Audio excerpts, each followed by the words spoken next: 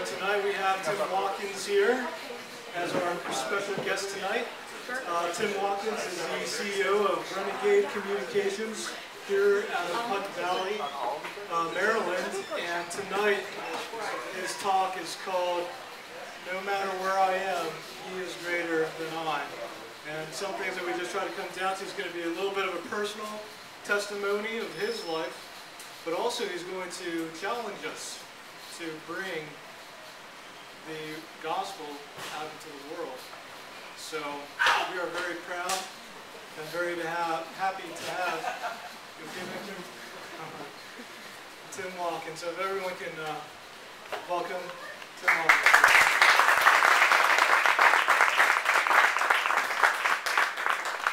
Good evening. First off, I'm not a big fan of my own voice on speakers, so hearing it right behind me is even worse. So I'm a little bit of a rambler. I'm going to skip around a lot of different things. I've got a lot of notes here. I will read some things, some quotes from time to time. But I'm going to talk a little bit about something that's kind of become a message in my life, which is He is greater than I, combined with something else that came along in my life, which is the messenger eagle. At the end of tonight, at the end of the speaking points, I'm going to give you all a free get out of purgatory card. So if you would join me, I'm going to start with a prayer. In the name of the Father, Son, Holy Spirit. Amen. Juan Diego, you who were chosen by Our Lady of Guadalupe as an instrument to show your people and the world that the way of Christianity is one of love, compassion, understanding, values, sacrifices, repentance of our sins, appreciation and respect for God's creation, and most of all, one of humility and obedience. You, whom we know is now in the kingdom of the Lord and close to our mother, be our angel and protect us. Stay with us as we struggle in this modern life, often not knowing where to set our priorities. Help us to pray to our God to obtain the gifts of the Holy Spirit and use them for the good of humanity and the good of our church. Through the heart of Our Lady of Guadalupe to the heart of Jesus. Amen. Amen. All right, so I thought I'd go into a little bit of background of my life. Real exciting. I was raised in a solid Catholic family. I was very lucky and fortunate to have that foundation to stand on and return to. This is not a luxury that many have these days. Families are in a tough place. My dad was an entrepreneur and loved to tell stories. My mom, as most moms are, was the heart and tenderness. Together they raised 6 kids, of which I am the 6th. I was always a Sunday-going mass goer. And in fact, my father was troubled by the liberalism in the church of the 60s and 70s, so he sought out a lot of authentic Orthodox ways for us to practice our faith. We went wherever there were solid priests. We even had stints in the Byzantine church and spent a couple of years going to nights of recollection with Opus Dei.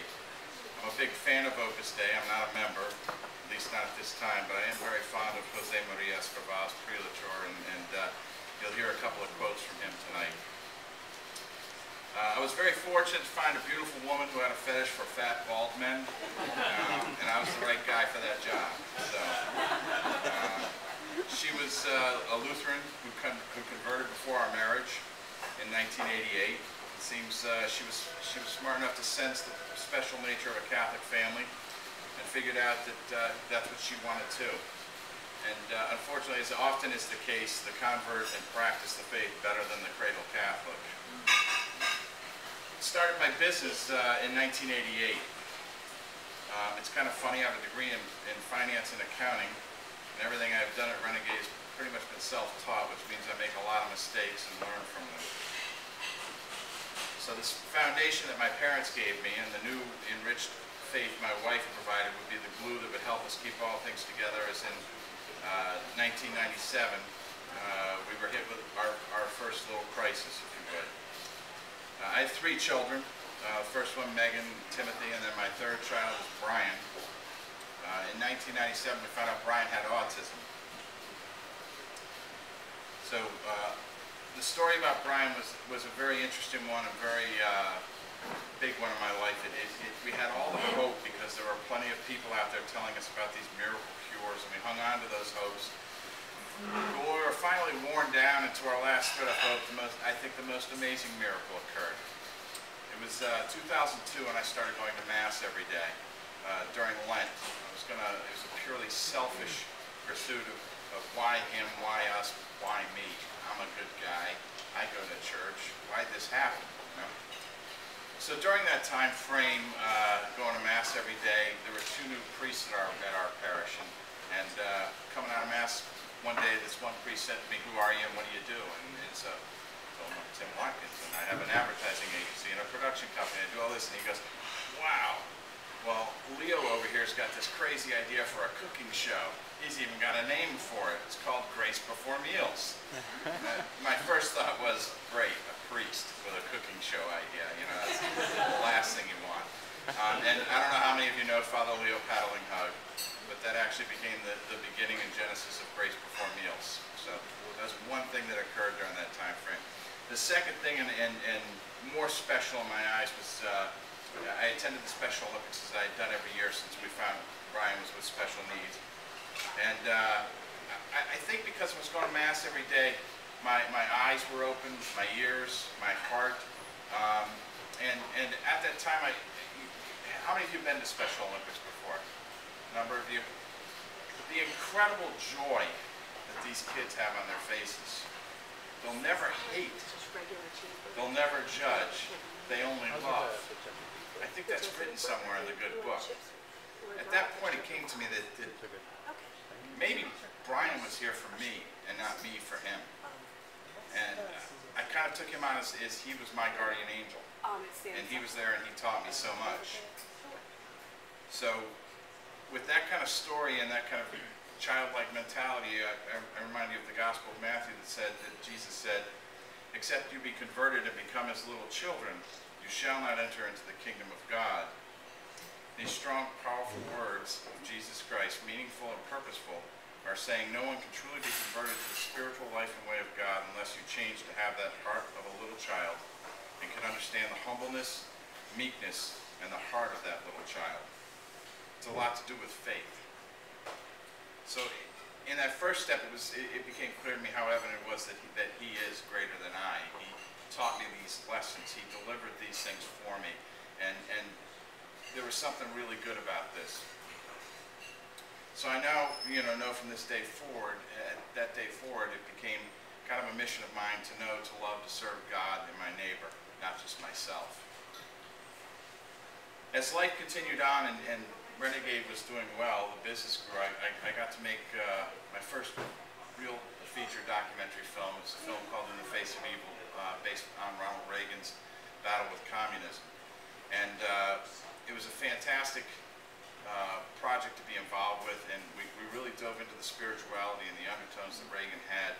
One of my favorite quotes that Reagan did have was, "If we ever forget that we are one nation under God, we'll soon be a nation gone under." And I think we're seeing a lot of that playing out right here in front of us. With this Reagan film, we got a lot of really interesting fans. Calls from people like Bruce Willis and happenstance occurrences where we met Gary Sinise and talked to him about the film, and Jim Caviezel, Jim Caviezel, he was Jesus in the Passion, and he would call me up and recite the script of the film. He had watched it so many times. It was actually funny. He was reciting the script, and all of a sudden I heard this bang, bang, bang, and "What are you doing?" He said, "There's a snake in my backyard. I was killing it." It happens all the time. So one of the other fans was Mel Gibson and his producer Steve McAbeedy, and Steve is a big fan of In the Face of Evil. And a couple of guys approached him and asked him if he'd help make a documentary film on Our Lady of Guadalupe. And so here I was a few years on in my faith journey and enriching my faith, and here comes this opportunity to make a film about Our Lady of Guadalupe, and why would I turn it down? An amazing opportunity. At the time, I have to admit, I knew about this much about Our Lady of Guadalupe, and I bet if you watch the film, you'll agree that you knew this much. It is one of the richest, most incredible stories that if you learn the full, complete story and are able to tell it to other people, you will fascinate people and get them to want to know more about the mysteries of our faith. The Blood and the Rose, which is the film on Our Lady of Guadalupe, became a project we started nearly 7 years ago, and it's had its ups and downs during the whole project. We were in Mexico and we were trying to research Cortez, and Cortez was the guy who liberated Mexico from the Aztecs at the time, and they don't like him down there, and you can barely find anything. So we decided to go to Spain, to where Cortez was from, a town called Medellin, and we're charting our course from Madrid to Medellin, and we see this place called Guadalupe on the map, and so we said, well, we got to stop there. And that location, Guadalupe, just changed the entire story. I should have asked you beforehand, it's my trick question, but how many of you know where Guadalupe is? And most people say Mexico, but Guadalupe is actually a city in Spain. There is no Guadalupe, Mexico. And it's a fascinating part of the story. In this place in Spain is where Columbus signed the documents to go to America. It's where Cortez grew up and prayed. It's where Bishop Zumarraga was in monastery in Guadalupe, Spain. So there's this whole fascinating story that ties to this and goes back to Luke, the gospel writer, and a statue that Luke had carved. So it's a fascinating piece of 1,500 years of church history that goes into this one miracle that is so profound. I'm going to enlist Jack to come up with the image, and I know this is not the full-size image of Our Lady of Guadalupe. How many of you been to Mexico to see the image? Okay. A couple? Okay. So if you've been to Mexico, you would know that this is an actual replica of the image. And the actual image, well, this is an actual miniature replica. The actual image is about 6 foot tall. Okay, so it's as tall as we are. It has been proven by science that the colors and the imagery and the fabric and everything about it man could not have produced this. No one disputes that. This is a nearly 500-year-old garment. Now, how many pieces of clothing do you have in your closet that are more than 10 years old?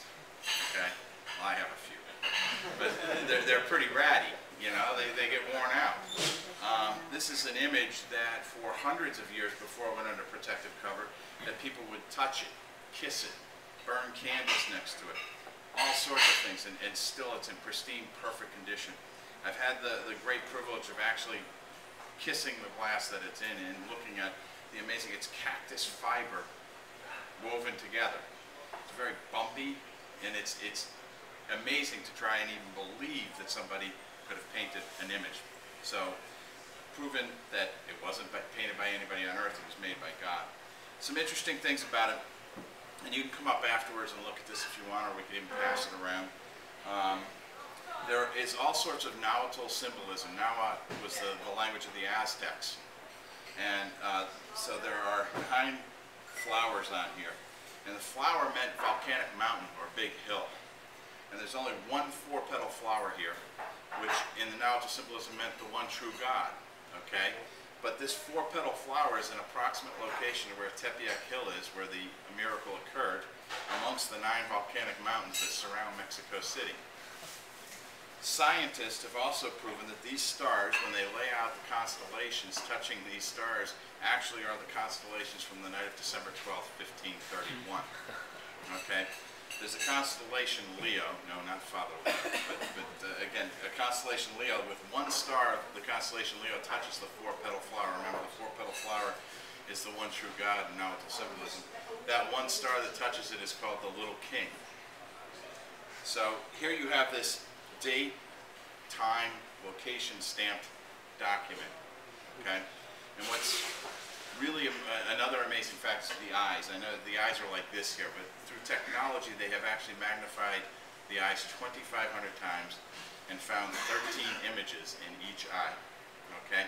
Now, the images are in accordance with the ophthalmological laws, and I'm probably slaughter ophthalmological, and I probably will slaughter this next thing, Perkin-G Sampson, which means he's bigger in this eye, smaller in this eye. You guys are bigger in this eye, smaller in this eye. You guys over here, bigger, smaller. But you're in the same location. Now, there are 13 images that are the same images in both eyes, so they're believed to be the witnesses of as the Virgin Mary is coming down to imprint herself on this image. Now, really interesting thing about, well, that's not interesting enough, but another interesting thing about this is that what I just told you about the eyes and the stars could not have been detected until we had the technology to do so. So that means in the 20th century we were still uncovering interesting things about this image. Leads you, one, to say something very trite, which is how magnificent is our God, but also ask a question, what else is in this image that we will find at a later date, since our Lord and Savior has to keep sending back his mother to kick our butts every once in a while when we get out of sorts. So there's so much more about this image, and we cover an enormous amount of it in the film, but I wanted to do a little bit about this. The really important, a hand for Jack. Didn't he do it right? So the really interesting thing is that there probably isn't a parish in the country that doesn't have an image or a picture of what they call Our Lady of Guadalupe. Okay, we're trying to make a little bit of a movement that says get rid of those imitations and get authentic replicas. Because what I just told you about the image, you can only teach from the authentic image. So it's really important that we try to have authentic images of Our Lady of Guadalupe, if we're going to call it Our Lady of Guadalupe, because the story is so magnificent that if you could, that hangs in my office, and I can't tell you the number of meetings that I have in my office of people visiting. We almost always wind up over there talking about people that are Catholic, not Catholic, and they're all going, no way. And it's an unbelievable thing. So it's an amazing thing. You can teach from it. And you can learn from it, you continue to learn from it, and it's a great thing to have in your office overlooking you, make sure you don't mess up.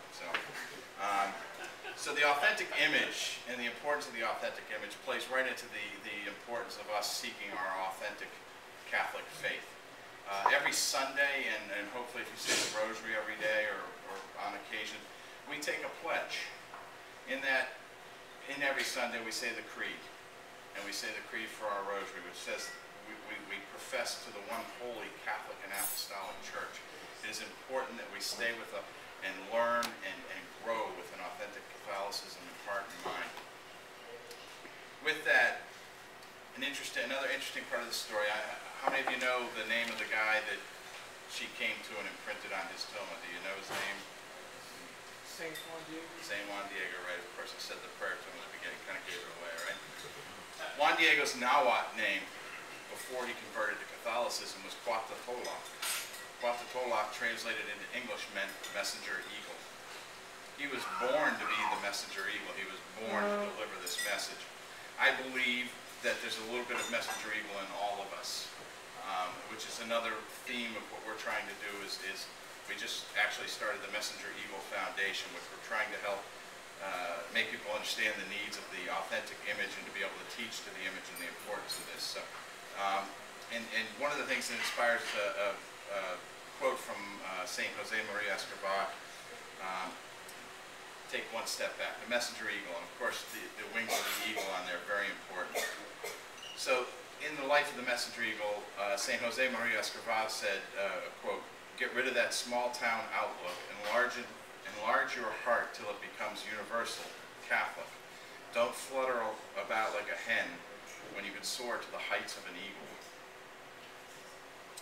He is greater than I, converges with messenger eagle, at least in my life." As we're moving along in this film and we're producing this and creating this film, the company continues, Renegade continues to grow, and we set off on another course. We invest in creating a Catholic marketing department. We now have four full-time people, which Jack is one of, on our Catholic marketing department. Our 25th anniversary will be on August 1st, and we've had great successes, and so we're trying to take these secular talents into the Catholic world. One of the times when I was talking to a group of people about marketing, we talked about how the devil's favorite tool is sublime marketing. Now, there's bad news and good news. The bad news is he's fooled a lot of souls. The good news is we can do it too.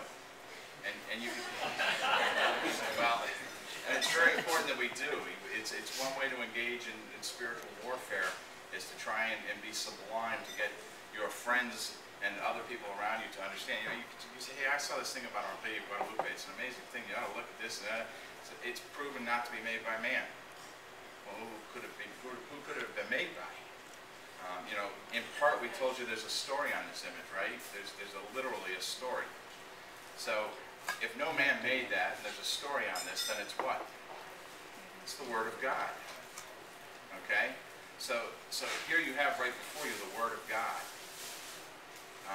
And if you ever get a chance to go down there and see it, it's just absolutely magnificent. People come from hundreds of miles away, and within miles of the place, they actually start crawling there. I mean, it's an amazing devotion. So it seems like through all of these calls that have occurred throughout my life, what I didn't realize was that there actually is a higher purpose that's I've been given an opportunity to fulfill on. And that, you know, I pray every day that I can be the best messenger eagle that I can.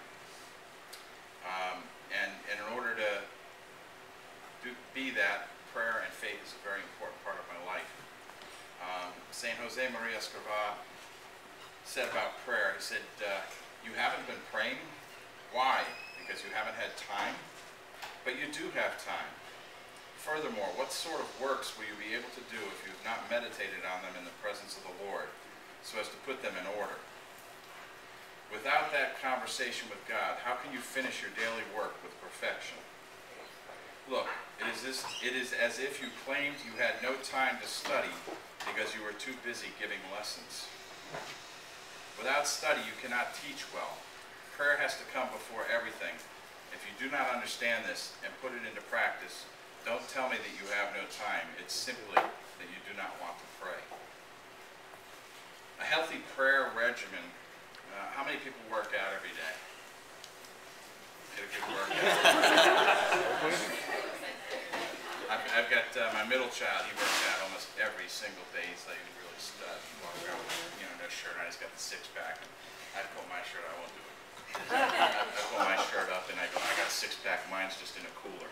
So, but you know, physical workouts and exercise are very important to keep us heart healthy. Eating properly, heart healthy again.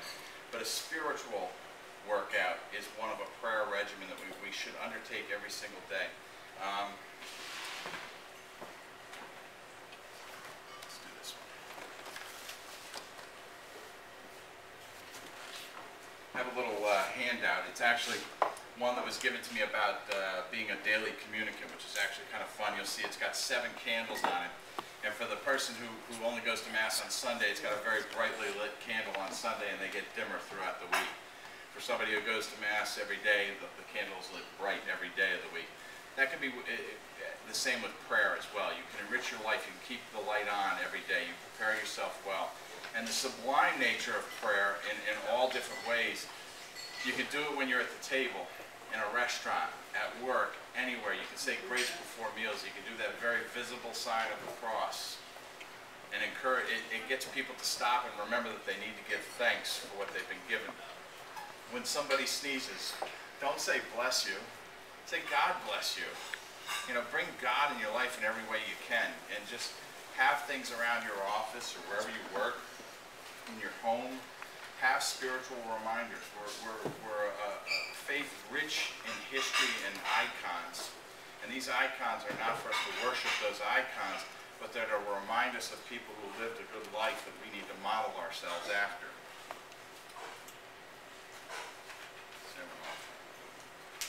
So incorporating in your business work, this is a long quote, but Saint Jose Maria Escrivá said, titled, "By their fruits you will know them." There is no excuse for being unproductive. Some might say, I don't know enough, but that is no excuse. Or else, I am unwell, I haven't much talent, the conditions are not right, my surroundings. These aren't excuses either. How pitiful the man who adorns himself with the foliage of false apostolate, who has all the outward appearance of leading a fruitful life, but is not sincerely attempting to yield fruit. It looks as though he is using his time well. He seems to get around to organize things, to be inventing new ways of solving all kinds of problems, but he has nothing to show for his efforts. No one will benefit from his works if they have no supernatural content. Let us ask our Lord that we may be souls who are ready to work with a heroism that proves fruitful. For there is no lack of people here on earth who, on being approached, turn out to be nothing but large, shiny, glossy leaves, foliage, just foliage, and nothing more. Meanwhile, many souls are looking to us, hoping to satisfy their hunger, which is hunger for God. We must not forget that we all have the means we need. We have sufficient doctrine and the grace of God in spite of our wretchedness. And one of my favorite ones by St. Jose Maria Escobar. So, how many of you have ever gotten really upset and angry and defensive? How many? And you knew you were flat out wrong. How many? Yeah, okay. It's just kind of, you felt it, right? You knew what you were doing was wrong. I mean, it's another amazing gift from God that we've been given to know the difference between right and wrong. And throughout life, we're given these opportunities to kind of right our ship because you know something's wrong. You know if you've lied to someone or done something wrong, that the best way to deal with that is to come clean. You know, God gave us this talent, and it's the best pathway to heaven. So, you know, some of these things that we have, I want to talk about a new topic that I'd like to talk about. I call it sacramentality. Have you ever heard of sacramentality? You really? I thought I made it up. I think so. There goes the copyright.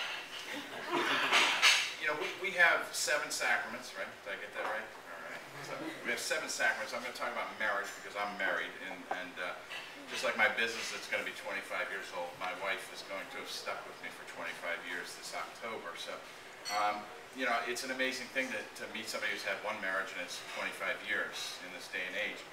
And many would argue with you that it's because we do not prepare well enough for marriage, that we don't take the appropriate amount of time to prepare for marriage, that we don't let God into the marriage, that we don't have a spiritual marriage.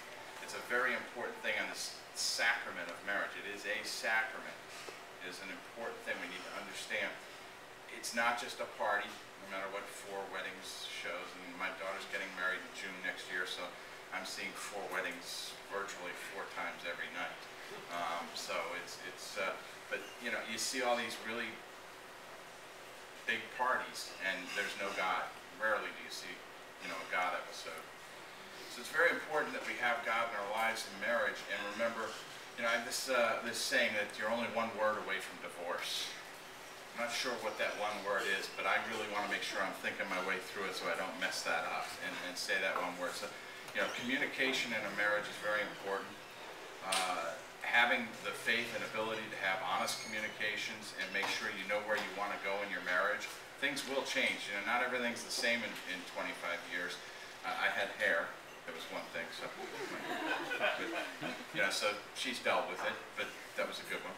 But, you know, many things change. There are many challenges. You get curveballs thrown at you like an autistic kid or something like that along the way. But, you know, we were able to find, took us a while, but we were able to find the true love and the nature of God in our son, Brian, and he has changed our lives, and he's led us to a better place. That couldn't have been done if we didn't have that bond of marriage together. It goes all the way back to Mary's faith-filled yes. We often forget in order for that to really have worked out, Joseph had to say yes too. Because here was a situation in those times that wasn't really a good thing. You know, she could have been stoned, you know, had he rebuked her and had she been out in the public as a pregnant woman out of wedlock. So it took 2, a husband and a wife, to make that marriage solid. The other thing I like to challenge you about on a sacramentality side is the Eucharist. You know, I know that for a long time, you know, the Eucharist was something after the priest finally got done with that homily. And, you know, we knelt down for a little while, and like, come on, you know, and bells rang. And okay, time to get up and go there, you know. And then you walk down there, it's Jackie, this about that. Where's that thing? I gotta get that thing, you know. take one of those to go, please. You know, the Eucharist is in my, perhaps one of the most important things we could participate in a weekly basis. I highly recommend the daily form of it. But what are you thinking of when you're walking down that aisle? Are you preparing that this might be the last time you could ever partake of our Lord and Savior? That He is actually there? I know I've been in a few bars in my life and had a few too many drinks in my life and woke up the next morning and went, whew, man, I can't believe I got up. It's a miracle. It really wasn't. It was a good thing that I got up. But, a real miracle, we've cheapened the word miracle so much that we don't recognize that persona Christi, Father John Paul, turns ordinary bread and wine into the body and blood of our Lord and Savior, and that He is there before us in church. And that still means when Mass is over, He's still there. So get out and talk outside. Be respectful. That's the place of worship. And so it's very important that we respect the Eucharist in all places. The other thing, I love the Rosary. I do the Rosary in the car. Almost religious. I'm going to call Jack up here for a second. A demonstration. How many people pray the Rosary? All right. Let's see how many pray it like I do sometimes. All right. If you do it in a group, it's really fun because we go to Mass together a bunch of times. We do it in a group. Sometimes we go like this: Hail Mary, full of grace, the Lord is with thee. Blessed art thou among women, blessed fruit of thy womb, Jesus. Hail Mary, full of grace, the Lord is with thee. Blessed art thou. Yeah, it is funny, but we do it, don't we? I'm going to challenge you the next time you say the Rosary, spend a full minute on the meditation, just thinking about the meditation. Let it sink in. Let it sink in that at the visitation, when Mary visited Elizabeth, it wasn't Elizabeth that leapt, it was what? It was the child in the womb that leapt. Again, the child, the faith of a child leapt in the presence of our Lord. That child in the womb knew that the Lord was in front of us. We know where the Lord is. Are we leaping for the Lord? We should be leaping for the Lord.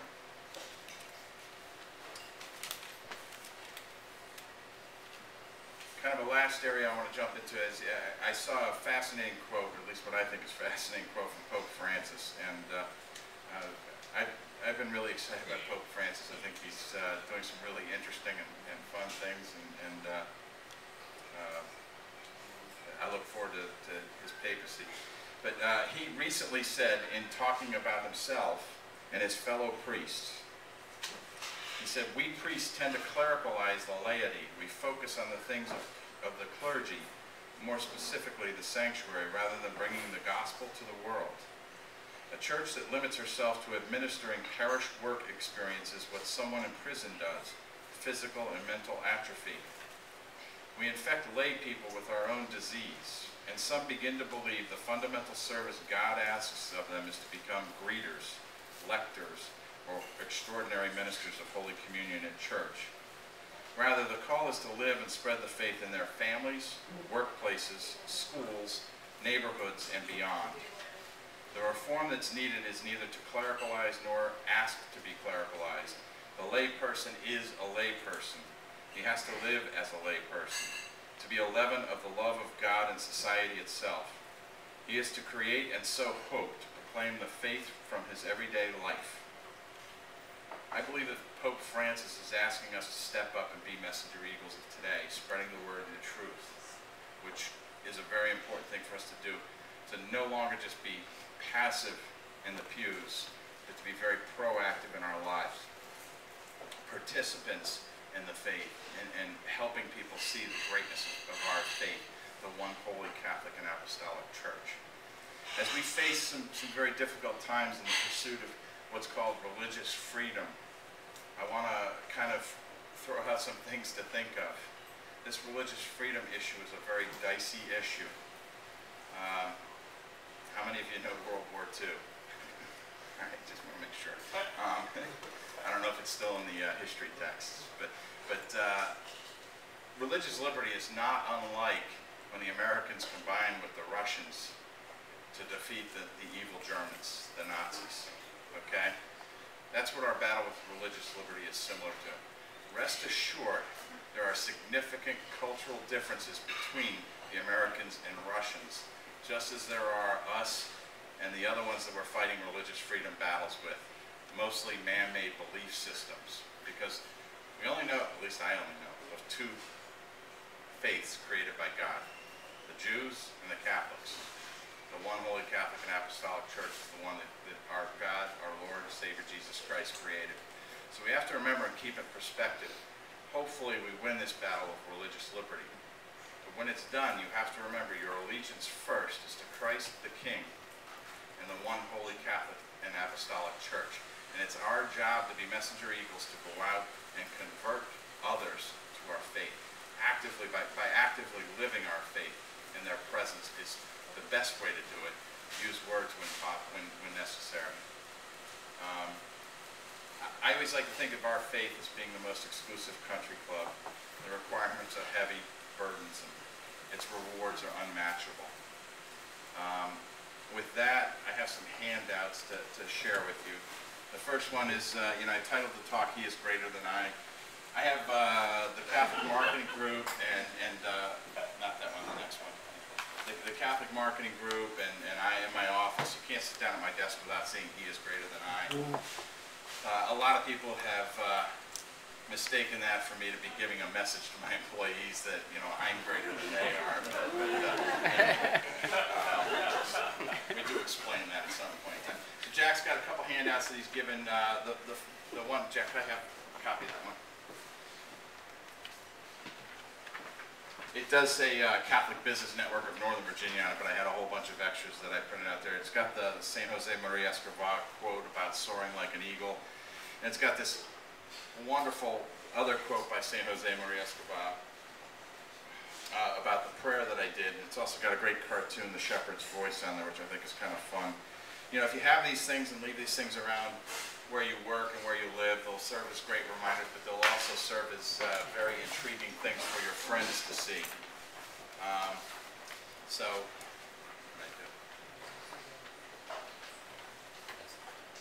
right, let's bust up this place.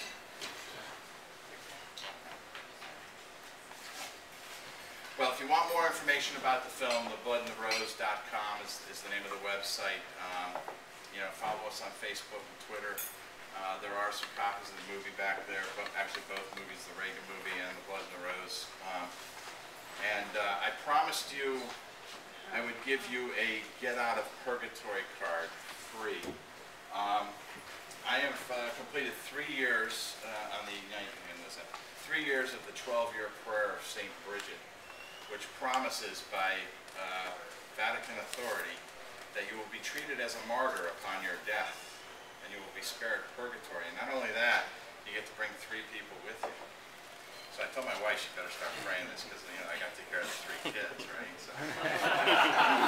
How's that for a 25th anniversary present?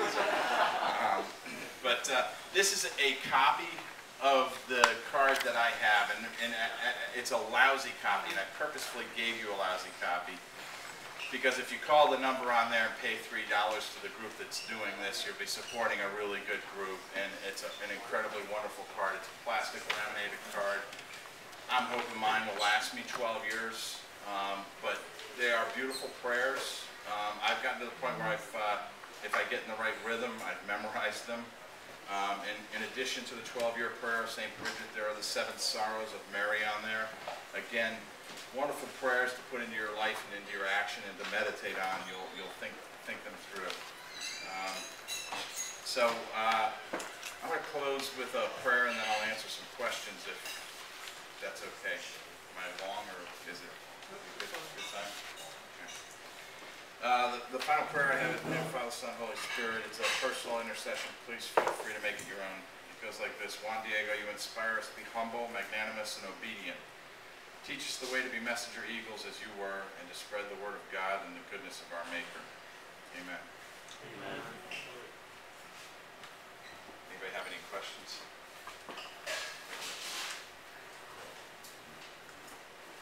Like this? Yes. So I know I sort of asked this at the dinner table earlier, but with the emphasis being on kind of the new evangelization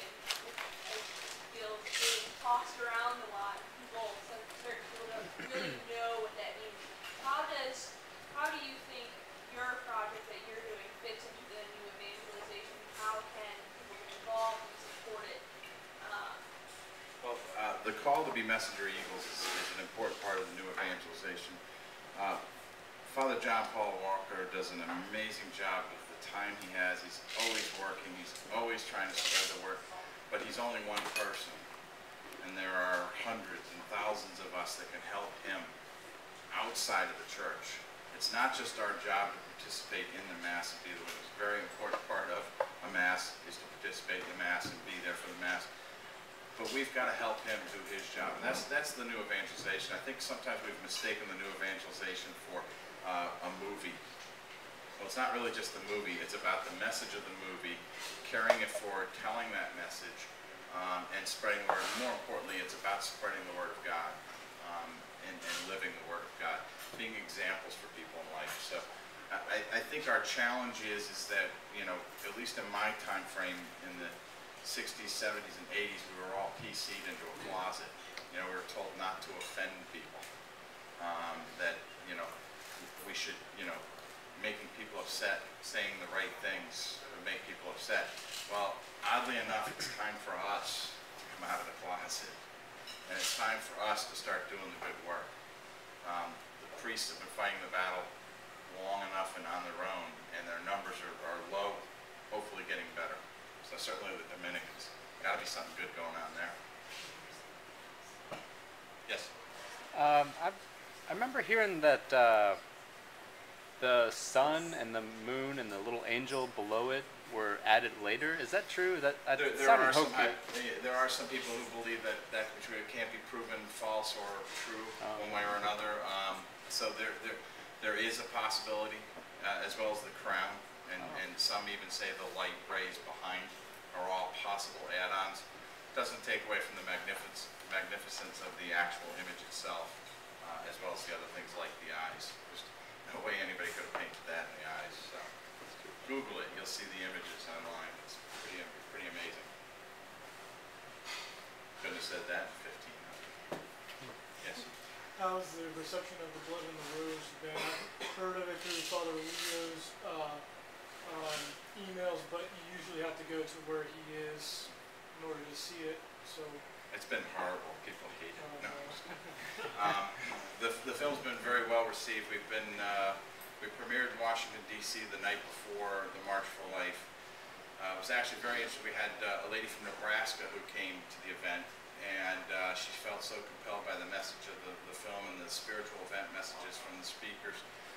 She went back and decided she was going to become a messenger eagle, and got a group of people, went to Planned Parenthood and saved 3 lives that next day. So the message rang true for her. We've been in Colorado Springs, where we did 7 nights in Colorado Springs Diocese. Sunday, I'm flying with Jack and a group of others down to Brazil, where the film will be shown 4 times, once a featured event, and we'll be speaking in front of the pilgrims as well. So the film is now in English, Spanish, and Spanish with Portuguese subtitles. We have a Family Day event in Madrid that's in the plannings right now, which the Family Day event last year drew more than 1 million people. So we've got some pretty fascinating, interesting things. What this film has going for it, it's documentable. It's a great story. You can use the image to tell the story. It's miraculous. It's fascinating. Sharing this story opens up the eyes to people that may be doubters in God.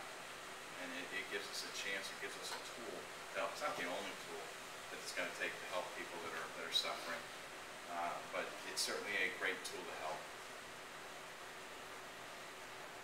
Yes? Did the image come with an apparition? Yes.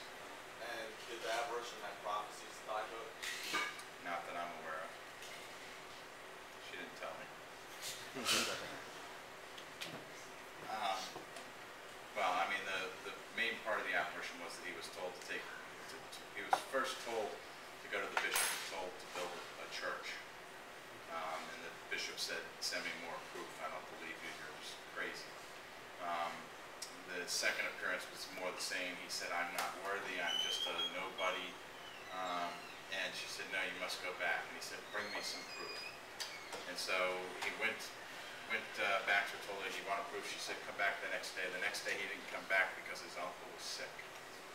And his uncle was about to die, he was going to the church to go get a priest for last rites for his uncle. And so he was going to sneak around the other side of the mountain, but she outsmarted him and found him on the other side of the mountain and told him, no, don't worry about your uncle, I've taken care of your uncle. At that point, she said, go up and collect roses at the top of the hill. And he got the roses and he took the roses. He thought the reveal was the roses. When he pulled away and the roses fell to the ground and the image was on there. Was the final part of it. Now, the other part of the story that a lot of people don't hear about is that, after that they all went to go see his uncle, the bishop included with the image. And they went there and he was healed. And he said this lady came to her and she said, I am Our Lady from Guadalupe. And there's some argument about that. The Mexicans say, she didn't say anything about Guadalupe. The Mexicans can be very defensive about this Guadalupe thing. They don't like the Spain connection in some ways, but the fact is that it's tied. They say, she said, she is Guatalope, which Guatalope translated means she who crushes the head of the serpent. The big question is, what the heck would that mean to an Aztec? At the time, they wouldn't have any biblical idea what that meant from the Revelations or Genesis. So, a whole big story to it, including the meaning today. I guess, we go into this in the movie. If you get a chance to see the movie, it'd be great. But, that four-petal flower, the only four-petal flower, meaning the one true God, other parts of the image, her head is bowed, her knee is bent, and her hands are cupped. And now it's a symbolism. Cupped hands means making a home. So she's making a home for Christ, the one true God. So that's why she's the patroness of life. And it's very important. That's why she's not, I don't want to say this in the wrong way, but she's not just a Mexican thing, which is what a lot of us have thought, that it's a Mexican apparition. She is the patroness of life. She's the patroness of the Americas. Heck, she's the patroness of the Philippines. So she's, and the bigger part of it is, Our Lady of Lourdes, Our Lady of Fatima, Quito, Cabello, Guadalupe, she's all the same lady, So it's important to keep that in perspective as we get, nation proud. Any other questions? Yes. Of course. Now you spoke about the importance of bringing, for the laity, faith into every aspect of their lives, including the working world. And in your particular case, you were able to do that in a very unique way. But also, you're this kind of big shot CEO, you can have your own Catholic marketing thing, whatever. What about someone fresh out of college, in a first job, low woman on the totem pole, in a very secular work environment, maybe even anti-religious work environment? How does someone in that situation bring their faith to the working world, bring their faith to their job? Well, again, a lot of sublime work, and it may sound silly, but, reminding or telling people that I'm so blessed. The opportunities I get, it's a blessing. God has given me great things. It's just the way you communicate and the way you talk and the examples that you are for other people. I've got played softball last night, and I had a bunch of guys where 4 years ago, GD was a common word on the bench. Now a person says that now. And it's, basically I've taught them all that, hey, don't blame him. You're the one that made the bad play. You can't, and in the same respect, here's another really interesting story. I have a friend who claims to be an atheist. And he was railing on his boss one day, just what a jerk his boss is. And he said that GD, SOB. And then he realized, he goes, oh, I'm sorry, Tim, I didn't mean to say that. And I said, that's okay, George, it gives me hope that you believe. Deep down, obviously, you're asking for him to do something, so there must be something. And of course, then he called me an SOB. So, but, these are the things, you live in the witness, I mean, we talk about things all the time we do on a weekend, right? Why not talk about a great homily you heard? At church, it's a great life lesson. Don't call it a homily. I had a great life lesson this weekend. I was at church and Father told me this. It was amazing. It's putting those little things in people's lives that make them think, because because we're at such a point right now where we're being told so much what to do, and we're programmed, and we're tied to our devices. I'm one of those that's included. But you know, there's so many things we can do from every level of work. It is great. I mean, I have the greatest job on earth. Okay, you're right. I can pretty much do what I want. But if the company's not making money, and on the secular side, and we won't do the secular side, there's a standing order. We don't embarrass the parents. No, the kid is not the smartest person in the house. Mom and dad nothing will be done creatively without a mom and a dad. The dad won't be made to be an idiot. You know, demeaning family and family life is you know, we have gone 30 years now of entertainment of dumbing down the family and making it seem unimportant, as we have got. Civics is out of school, so we don't know our civic responsibility. Part of civics is a religious obligation to serve others, not yourselves. That's what civics was about. You know, now we've got a situation where we've got a governmental system where they want you to be hell-bent and hooked on everything that they have. They're trying to do in charities so that they can take care of everything. And I don't think that's the kind of world we want to live in. I think it's a better place when we take care of each other. So, do a better job. Got any more questions? Well, thank you very much.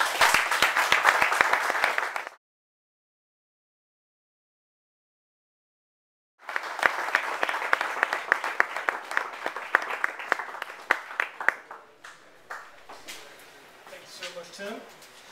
And sometimes we're a little shy of asking questions. Are you going to be around a little bit so we can I am. ask you up close and personal? Okay, great. All right, so I have heard of the movie, The Blood and the Rose, and I'm very excited that it's here tonight. They do have copies for sale. I've been told that the DVD is $20 and that there's a guide that is $15. I assume the other DVD is the same, $20. So those are going to be back there at that table.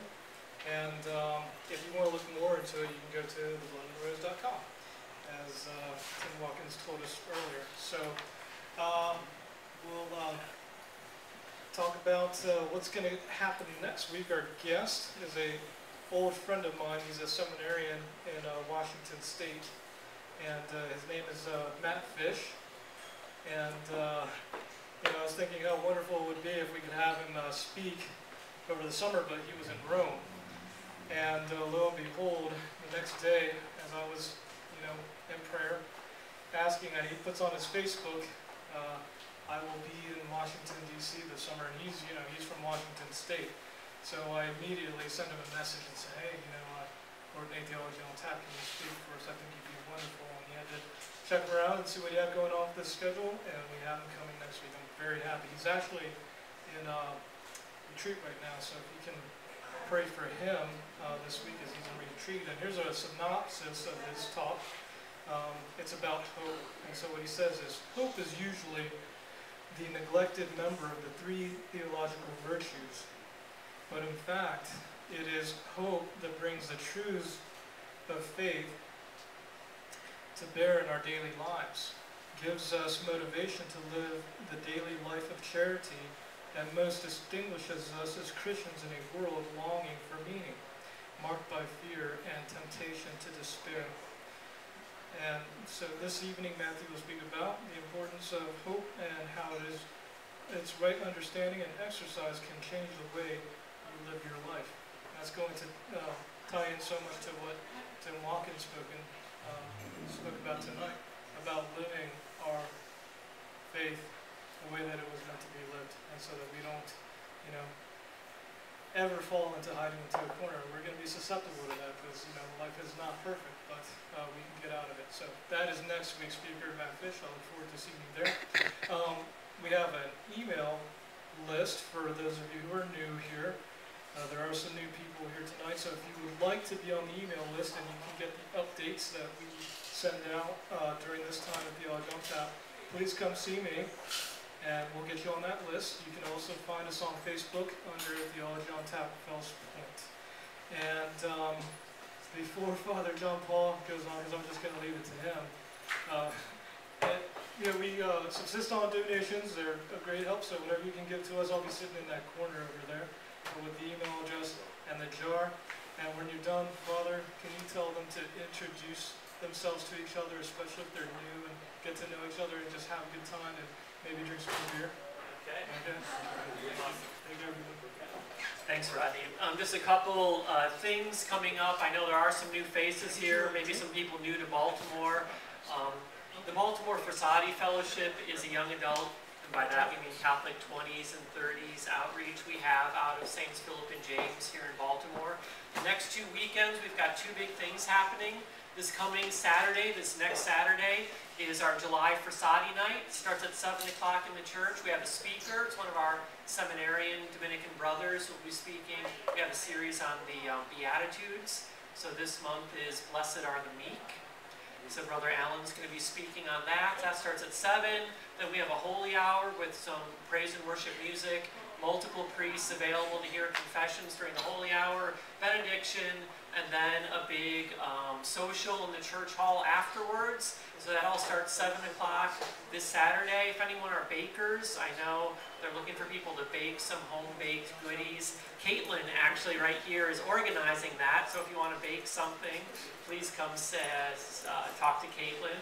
We'd love to have that. We have a little fancy coffee milk frothing machine to make cappuccino-type coffees to go with our baked desserts. It'll be a lot of fun. That's this Saturday. The next Saturday after that, the 27th, we're doing a river tubing outing at Gunpowder Falls River State Park River. So that starts at 10 on Saturday and runs till like 3 or 4 in the afternoon. Info on both of these are available on our Facebook page, Baltimore Frassati Fellowship, or on the webpage, baltimorefrassati.org. And top secret info that almost no one knows. Just in the last few days, a benefactor donated to us a second-class relic of Blessed Pier Giorgio Frassati. It's a piece of the bed sheet he was lying on when he died at age 24. And that relic will debut Saturday at our Frassati night. So it's in a case and everything. So we invite you to come. We're very blessed that someone gave this to us. And they can come and learn more about Blessed Pier Giorgio. So the next 2 Saturdays, events happening. And again, if you're new, or if you're not new, say hi to the people around you. Sign up for the email list, which is the Theology on Tap email list, different from the Frassati email list that you can find on our website. And thank you so much for coming. Big thanks to Tim and his witness. He's been a great blessing in my life the last couple months that I've gotten to know him. And hopefully at some point going forward, we'll be able to show his film at our parish, maybe have him speak at that as well. And last, you heard him talk about Father Leo, the cooking priest. This is a little preview of coming attractions. He's going to be with us for our September Frassati night as well, and is going to do a cooking demonstration as part of that. So we're really excited about that. So thanks for all for coming. See you hopefully Saturday at Frassati night. See you next Tuesday at Theology on Tap. In the meantime, have a good time and buy more beer.